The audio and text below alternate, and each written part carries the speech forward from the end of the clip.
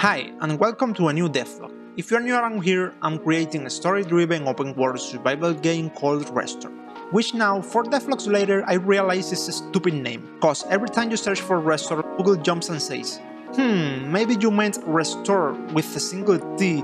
No, Google, fuck off. Anyway, previously I created a map and a character, and today I'm going to try to create the first system of the game, the inventory. But I have no coding experience, so this should go really bad. Let's go!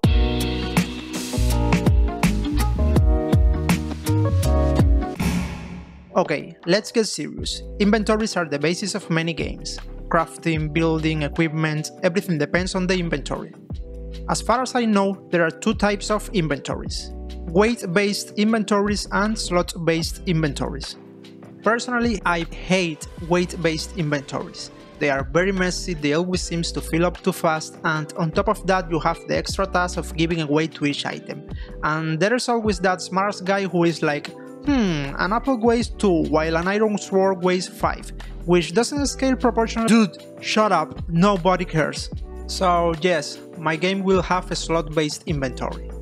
But how the hell do inventories work in video games anyway? There are several ways to create an inventory. Personally, I chose to use an array. An array is a collection where you can sort data of a specific type, in my case items, and each one of these items is an object that contains many useful properties such as the name, the description, and the thumbnail. Each of the positions of the array has a specific index that works as a unique identifier to access the item that is stored. So for example, if the array has 10 slots, we can have a unique item in each one of those 10 slots. I don't know if I explained it well, but you will understand how it works later on. I launched Unreal and started by creating the items. As the game is going to have a lot of them, I first created a struct that defines the properties of each item and decided to use a data table to store all the information I need in a single place. This way, adding, deleting or editing items can be done from this one place. But those are just data and don't do anything at the moment, so to represent the item I created an actor. This actor represents an empty item and takes one input value, a name, which is used during the construction of this actor to retrieve information from the data table and automatically creates the item we actually want.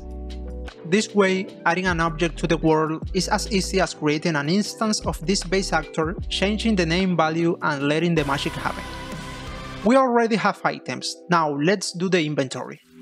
I decided to do all the inventory logic inside an actor component.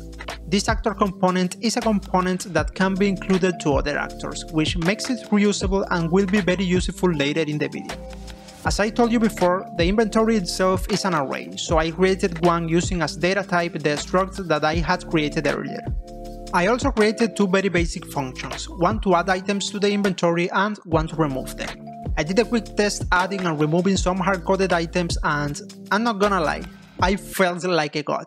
Look at that. Beautiful. But why am I adding fake items if I already have real items in the world? Nah, let's fix that. To pick up the items in the world, I'm casting an array that is only allowed to collide with inventory items. This raycast provides useful information of the objects it collides with, so I made that if you are looking at some item and press the E key, this item is added to the inventory using this function I created before. This function takes as input the value of the name of the object, which is obtained from the information provided by the raycast, and is responsible for adding the object to the inventory array or reject it if the inventory is full. In fact, I used 2 methods, casting array and casting a sphere in front of the character. This way, even if you are not looking directly at the item, you can still grab it. This is all good, but I need some way to visualize the inventory, so I better make a UI, which I think it should be easy. First, I need a design. I opened Figma and after a while familiarizing myself with the app, I managed to make this absolutely disgusting UI design that looks ripped off from a bad mobile game.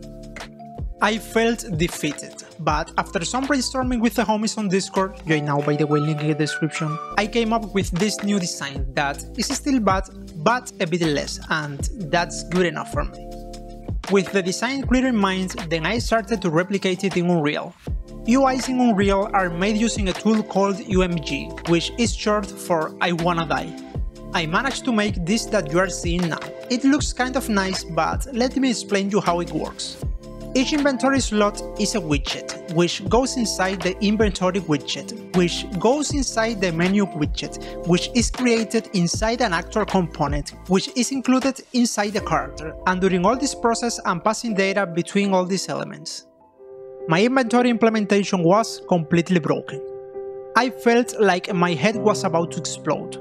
To make it worse, during this time my full-time job was getting intense. I didn't have much time to work on the game and I was coming home too tired to focus on finding better solutions. I fell deep into a pit of despair. And I'm going to be honest with you guys. Maybe this is too hard for me. Maybe I'm not ready for this.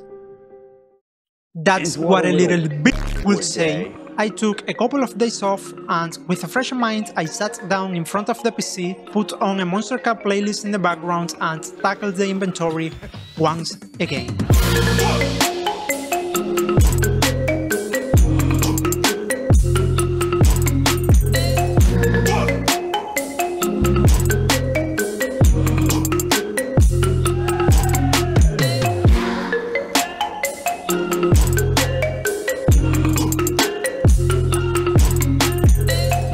After countless hours, 752 cups of coffee and a full evening of crying under the shower, I managed to fix most of the bugs and this is what we have now. We can click on items and see descriptions, add new items, move items around, split stacks of items, recombine them and drop them. You see how many games have an inventory and it seems like such a basic thing that you imagine it must be easy to do. Well, it isn't. You have to take into account a lot of different possibilities. What happens if you move an item to an empty slot? What happens if you swap two items of different types? What if you recombine items but the amount exceeds the maximum amount? The result to all these questions and many more is the spaghetti you see here. It wasn't easy, but I did it. I also created external storage objects such as chests, barrels, crates, and many more. Remember when I told you that creating the inventory in an actor component would be useful? This is why. For these chests, I created a new actor and added the inventory actor component to it, added some extra logic and that's it. No visuals for the moment, but it works. More or less. There are still some bugs to fix. In the same way, I also created a bar for quick access to some items. It doesn't have the extra functionality of a hotbar, but the base is there. Inventory checked. But in this month, I not only made progress on the game, I also took some time to create a Discord server, which actually took me more time than I'm willing to admit. So join in, leave your suggestions, show us what you're working on, or just come hang out. The link will be in the description. I'm also proud to announce that I teamed up with 𝗦𝗢𝗖𝗜𝗓, who is a talented composer and will be taking care of the soundtrack for the game. In fact, he already composed 2 test songs that are available on SoundCloud, and will be working on new songs in the future, so follow him to stay updated.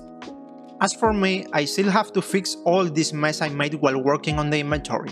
This is wrong. Don't do this, guys.